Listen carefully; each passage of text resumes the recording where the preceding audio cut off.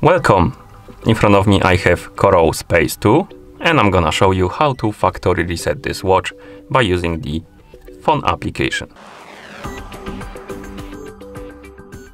Before we start, if you want to factory reset your watch, make sure that the battery level on your watch is at least above 20 or 30%, because if the battery dies during the resetting process, it might damage your device.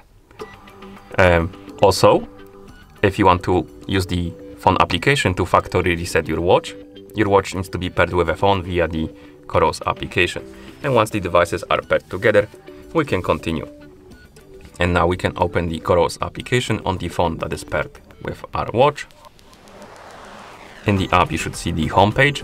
Now tap on the device icon right here at the bottom of the screen, and you should see your Pace 2 on the list of devices.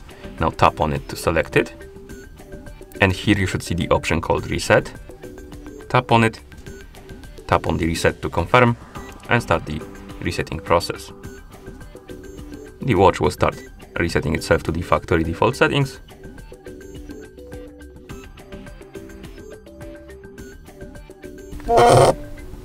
And once you see the list of languages on the screen, it means that the factory reset is complete.